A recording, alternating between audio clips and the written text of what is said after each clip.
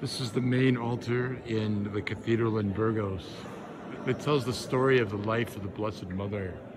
Beginning on the left, lower bottom, is her presentation of the temple, her birth.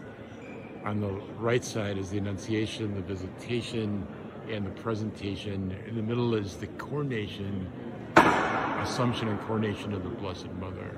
But you can just see this main altar in the cathedral is absolutely magnificent.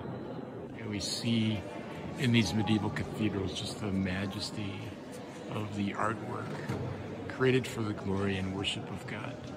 Spain is known for these tableaux or reredos, where really the history, the story of salvation centered in Christ is made manifest to us.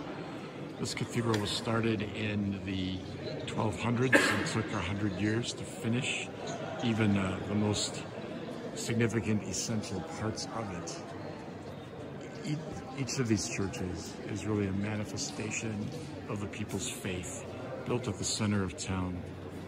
People's time, treasure, and talent went into creating these houses of worship, which have stood for centuries. We see here the beauty of a culture that was centered on God and the transmission of the gospel.